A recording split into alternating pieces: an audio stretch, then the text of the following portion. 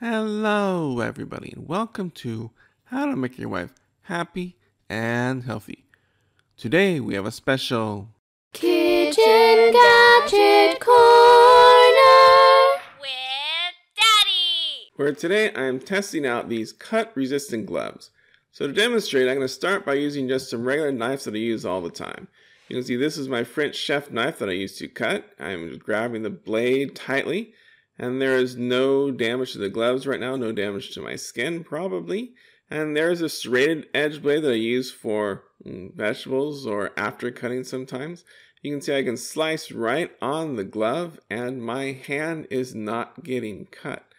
Now, I didn't buy these blades actually for working with the knife, so you can see the slicing with the French chef knife is also not cutting through the gloves, which is keeping my hands nice and safe. So it's for those accidental slices. But I truly bought this instead for the mandolin that I bought. Because in order to make it safer for myself and my hands, I am going to be slicing vegetables with this mandolin. I didn't want my fingers to touch the blades because I knew I'd be getting close to it. So you can see those blades that come out for making really small cuts, fine cuts.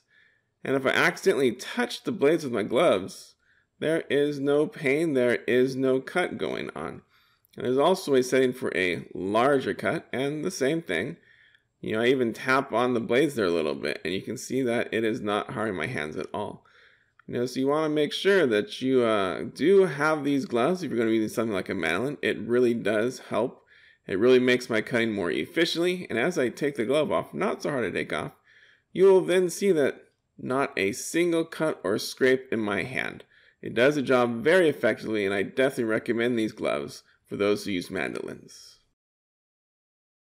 If you want to get a pair of these gloves for yourself, you can click on the link down below where I bought these from Amazon.com for about $12.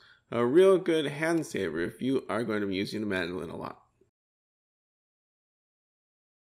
Happy Healthy Wife Chef Barry here. Reminding you to click on that like button or leave a comment down below. It helps out a lot. Don't forget to subscribe to be notified of all my new videos that come out on Mondays. Thanks for watching. Have a happy and healthy day.